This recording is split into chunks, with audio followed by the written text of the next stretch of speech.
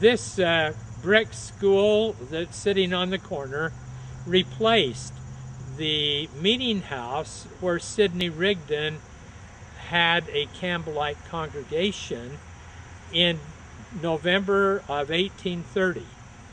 Parley Pratt, along with the Lamanite missionaries, came and preached in this church. It was a brick church, according to one account, and converted Sidney Rigdon and some of his congregation here. Parley returned to this schoolhouse in May of 1835, when the 12 were getting ready to go on their mission. Parley had just made a sacrifice of his home, seeing it burned down, getting money, a debt forgiven, his house, getting a coat so he could go on the mission.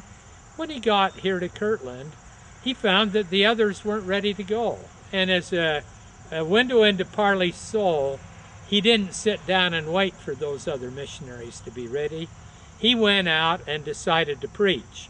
He came to this site where this brick meeting house was, the Campbellites.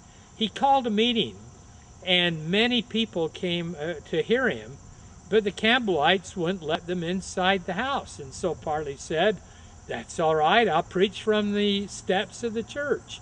And so as he began to preach, the Campbellites, who had refused the building, decided that they would deter him from preaching. They went to a local grocery store of that day and bought 60 eggs. And they came back, they got a fife and they got a drum. And they started to beat the drum and blow the fife and march around to drown Parley out while he was talking. Parley just paused when they'd passed in front of him, and finally they were exasperated and they decided that the eggs needed to be put into action. And so at the signal that was given, they all threw those 60 eggs at Parley. They hit every part of his body. I can just see it right now. The eggs were dripping. Parley, who had not been deterred by the drum and fife, was discouraged at this point, and he said he left them, and he walked toward Kirtland. He was dejected. He said that he was all besmeared with the eggs. His ego had been hurt, as well as all his clothes would have been soaked with the eggs.